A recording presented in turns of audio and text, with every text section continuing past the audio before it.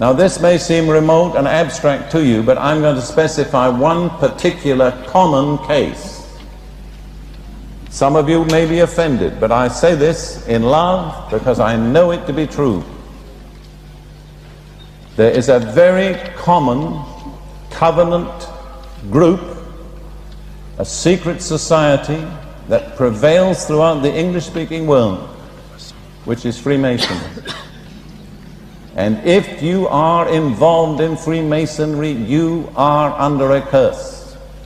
Not only you, but your family and your descendants. And I speak this from experience. Ruth and I have encountered this. We've dealt with it. We've come to the root of it.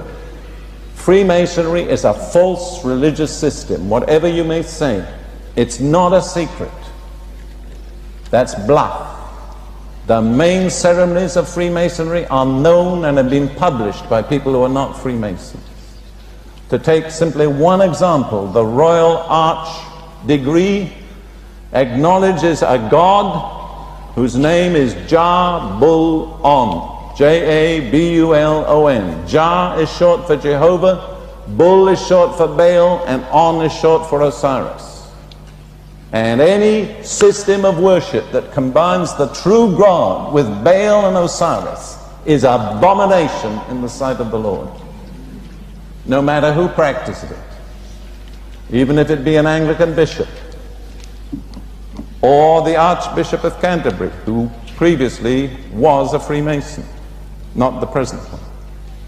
It makes no difference. God is no respecter of persons. We have seen the most terrible consequences in lives and families because of this